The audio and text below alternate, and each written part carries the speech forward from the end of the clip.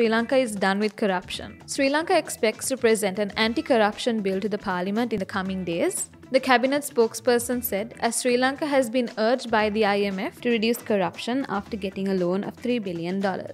This needs to be done through improving public financial management and fiscal transparency, introducing a stronger anti-corruption legal framework, and conducting an in-depth governance diagnostic. And President Ranil Wickremesinghe aims to establish the best anti-corruption law in South Asia. This law is being drafted by Justice Minister Vijayadasa Rajapaksa, which will be presented in Parliament so all the ministers can analyse if they want to be against corruption just yet. The IMF policy focuses on state functions that are most relevant to economic activity: fiscal governance, financial sector oversight, central bank governance and operations, market regulation, rule of law, anti-money laundering, and combating the financing of terrorism. Most Sri Lankans are furious about systemic corruption, with political leaders ignorant of curbing them. They have blamed failures to curb corruption to today's looming economic crisis, which later turned into a political crisis and apparently